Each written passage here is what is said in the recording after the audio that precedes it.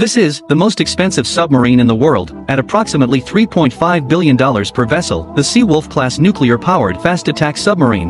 The submarine was developed to address the threat from Soviet subs, but with the breakup of the USSR and the end of the Cold War, out of 29 planned subs, only 3 were built and the rest were cancelled. Each sub's equipped with a General Electric S6W nuclear reactor, 2 turbines rated 52,000 horsepower, and a pump jet propulsor. The subs also featured a strengthened sail that permitted operations under the polar ice cap, and the highest speed of any U.S. submarine, maximum of 35 knots while dive, and a silent speed of 20 knots. Despite that, the subs were up to 10 times quieter than the improved Los Angeles submarine.